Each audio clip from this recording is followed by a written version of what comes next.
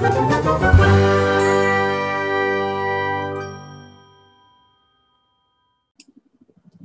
everyone.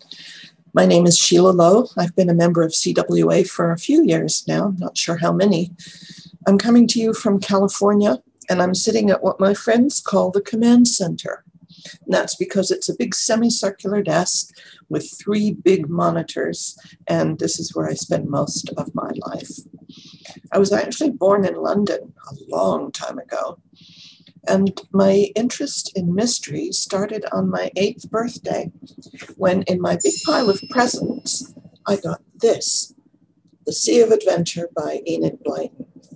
Well, I had known of Enid Blyton for a long time because I was a big fan of Noddy, but I now started reading all of her mysteries and I was completely hooked immediately.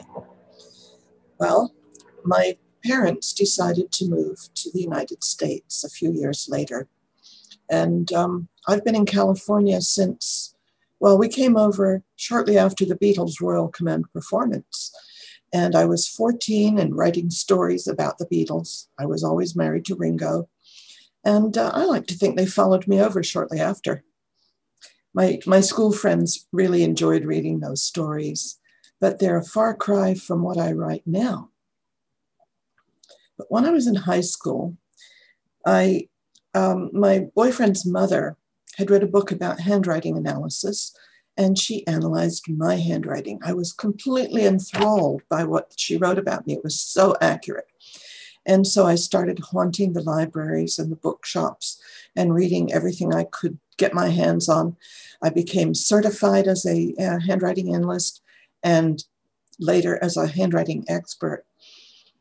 Apparently, this woman wanted to know what kind of a girl her son was dating, but little did she know it would lead to the career that I've had for most of my life now.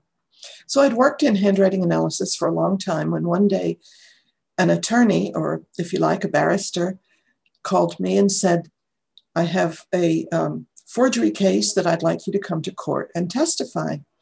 And I said, well, no, I don't do that. I just work in personality assessment. And he said, do you know handwriting? And of course I said, yes, I've worked in the field for 20 years. And he said, well, I'll get you qualified. We go to court tomorrow. And either I was stupid enough or arrogant enough, but I went, it went well. And as they say, the rest is history.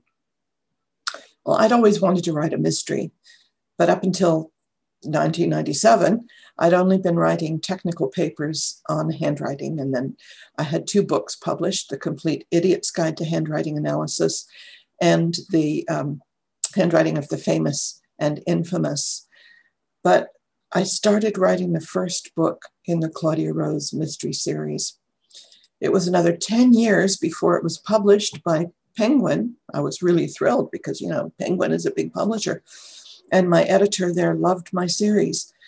But she left after I'd written a 4th book, and a new editor came in, and basically she didn't care about my series. So I ended up very happily with a small publisher named Suspense, and they also published Suspense magazine, which is widely known. They rebranded my books with beautiful new covers. We got the rights back for those first 4, and then I wrote a number of additional books. And they're about to publish my 10th book sometime, I think, the end of this year. It's number 8 in my Forensic Handwriting Mystery series. But I started a new paranormal series too. I became interested in the paranormal through a horrible tragedy in my life when my daughter Jennifer was murdered by her boyfriend in 2000. He killed himself too. But I began to research what happens when someone dies. And what I found out was that there is no death. There's only life after Earth. And I know that Jennifer is still very much an active part of my life. So recently, I started writing this new series called Beyond the Veil series. And the current one, Proof of Life, is my most recent book.